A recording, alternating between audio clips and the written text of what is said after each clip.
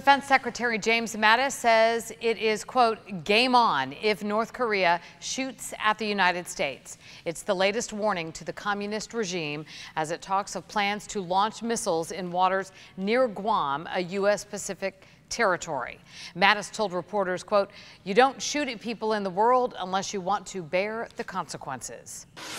A 13-year-old girl is dead and her younger brother seriously injured after a car slammed into a pizzeria outside Paris today.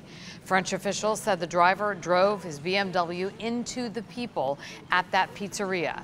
France's Interior Ministry described the man as apparently suicidal and said the attack had nothing to do with terrorism. Pop star Taylor Swift has won her lawsuit against a former radio host who she accused of groping her. The jury agreed Swift was assaulted and awarded her the symbolic $1 she was asking for. David Mueller had also sued Swift. You see the photo, the now infamous photo, and he had claimed her allegations cost him his job, but a judge dismissed his suit last week.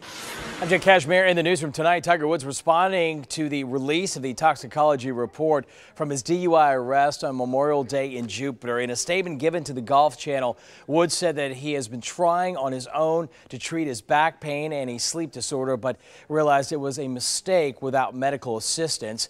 ESPN reported today 5 drugs were found in Woods' system, including Vicodin, Xanax, and Ambien. There was also THC, a muscle relaxant that is also the substance the body metabolizes after marijuana is consumed. Woods told the Golf Channel he is grateful for the support from his friends and family.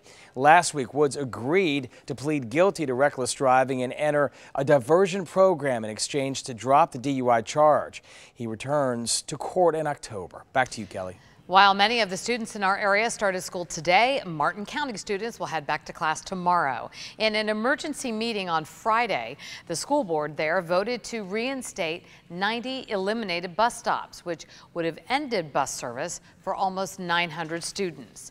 Tonight, the school district posted bus routes. You'll find a link to this map on WPTV.com.